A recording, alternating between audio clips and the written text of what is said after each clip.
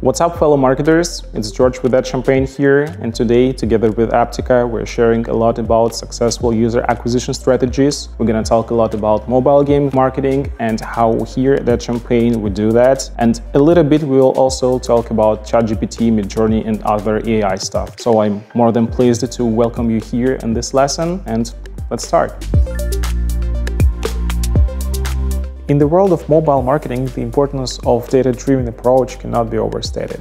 In my sense, performance marketing is much like playing competitive shooters, such as PUBG Mobile, Standoff 2, or Counter-Strike. Let's say we have two different players. One is a very well-experienced guy, a diehard with 6,000 hours of playtime behind his back, and on the other hand, we have a novice player with 0 hours of playing in such genre, and he knows nothing about such games. With the case with the first guy, he has invested dozens of time into studying different maps, different strategies, and he knows a lot about this game. He analyzes his allies and his enemies during the first seconds of the match. He understands what weapons do his allies have and how to make him effective within the team. And each match he starts very well informed. And so comparing it to mobile marketing, I would say he's using a data-driven approach. When it comes to analyzing the game of the second player, who is a novice, I would say that his approach is more like intuition-driven. So all of his actions during the first seconds of the match are quite random. He acts the way like what I see is where I go.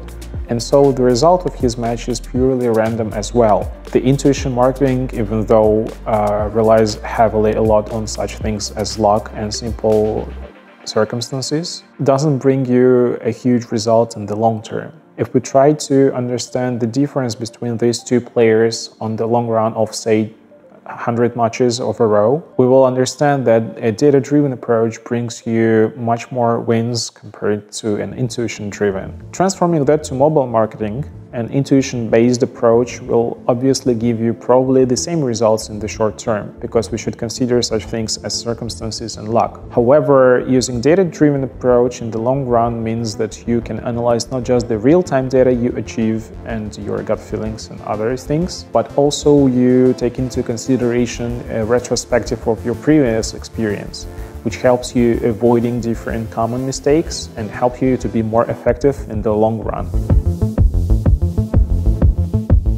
The data-driven approach works simply as a navigator for both creative production and the marketing team as well. What's more interesting, it correlates a lot with the philosophy of the games, because when we do the games, when we create them, a lot of resources are being invested into creating a common sense of progression, because this way the player is being entertained and engaged within the products as much as possible.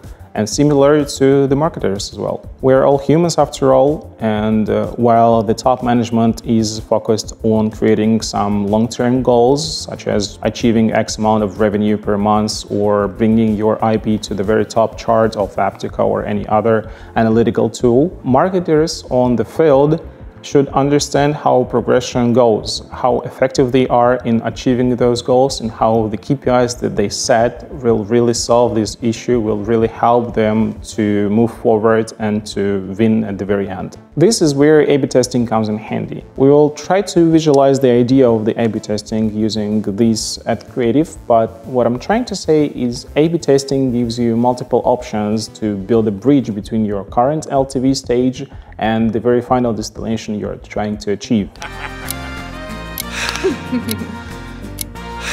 Yes! Let's imagine you're facing a struggle of choosing between two different end cards. And this is very important because end cards can give you a significant difference of testing for the CPI metric, for example. And instead of choosing using your gut feeling or organizing a joint Zoom call for the team, what you can do is simply create two end cards, turn them into banners, and set them to the marketing campaign. By managing this marketing campaign, which can be very short, you can understand the exact idea of an IPM and CTR for each and every particular end card. And as one of them will give you a significant result, you can choose these end cards and be sure that this end card will perform its best compared to the other ones. And this is what I think an A/B testing is for. By relying on the metrics and data collected using the A/B tests, you can confidently identify each of the next steps on your marketing campaigns and obviously make them more effective. As we are talking a lot about different metaphors during this lesson, I would like to compare using A/B testing and data-driven approach in common to how pilots drive their planes during the landing stage. Even though the visibility of the nature can be good, the flight in common should be instrumented, as it obviously brings you more effectiveness and keeps you avoiding the fail. Numbers literally guide the creative production process. Here at AdChampagne, I hope we've sharpened a lot the workflow we're using, and I'm more than pleased to share it with you in order to bring more value. So we're faced with the challenge of defining a new top-performing idea while the old one is still there and didn't burn out. At the beginning of these tasks, the process is quite common and it's crucial to have a very experienced team, and they start with defining the marketing trends by using different tools such as Apptica. As soon as the most performing trends are defined, you better pick out of them the most promising ones, and this is where our designers obviously use a so-called ChatGPT inside of their brains. They have trained their neural net by watching hundreds and thousands of different videos, and what they do is that they see the patterns of the promising techniques and mechanics of these videos. We come up with scenarios for 10 ideas, we do videos, and then we put them into testing. What happens next is a bit of our know-how, and this is something that is quite unique, as I've never seen it being used by our clients or other agencies. We use these 10 videos and the results of their tests in order to build a creative production pipeline, a so-called performance funnel. We take those 10 bits and put them into a common workspace, a common board, and see the results of these videos, not just in particular for each of them, but we can zoom out and see the whole picture in common. And then, as soon as we do that, we use a simple 70% rule, which tells us that out of those 10 videos, the ones that show the 70% performance of the original top-performing champion will go to the stage 2. Each of the videos that we have in this funnel is something like a creative production puzzle for us. They all consist of different beginnings, middles, and ends. They all consist of different characters, scenes we put them in, and different end cards, etc. So what we do next to squeeze up the performance is we simply take the beginning of the video A and combine it with the middle of the video B. We, for example, use the character from the video C and put him into the scene of the video D. We do that because before, on the very first test, the video A showed us, say, the best IPM, and the video C showed us, say, the best CTR. So we're trying to combine the findings we got from both videos in order to have good results in both metrics and their variations. This way, we're constantly squeezing up the overall performance for the games we're working in, and it works well for soft launching them or, say, scaling them from a simple 10K budget of ad spend per month up to six-figure ad budget that is being managed with the several channels simultaneously.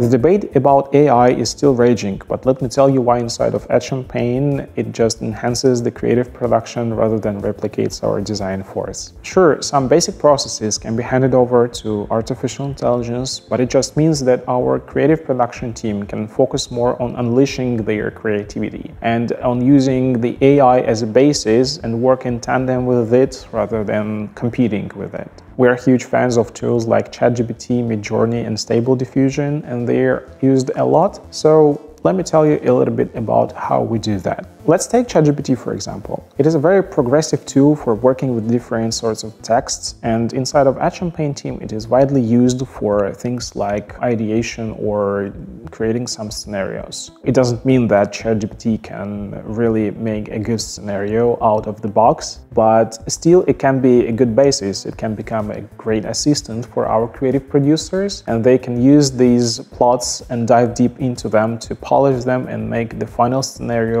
based on the neural net that I've mentioned before.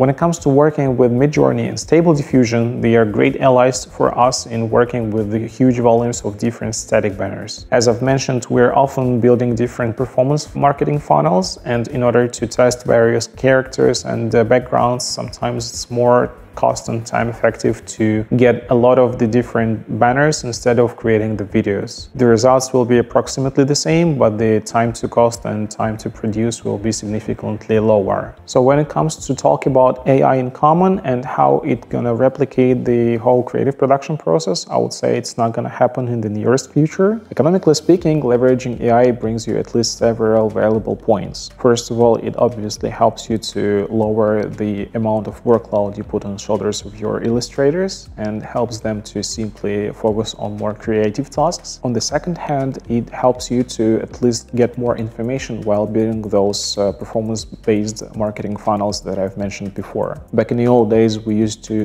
work a lot with different videos to simply test like characters and backgrounds. And now, instead of doing videos, we can produce like dozens or hundreds of different static banners designed by Midjourney and polished by our designers to make sure that a certain amount of information can affect the effectiveness of the marketing campaign. Thank you very much, guys, for watching this video. I hope this lesson was valuable to you. I wish you really have a lot of marketing success. And if you have any more questions, please reach out directly to us by email or our website, or simply ask Apptica and they will transfer these questions to us.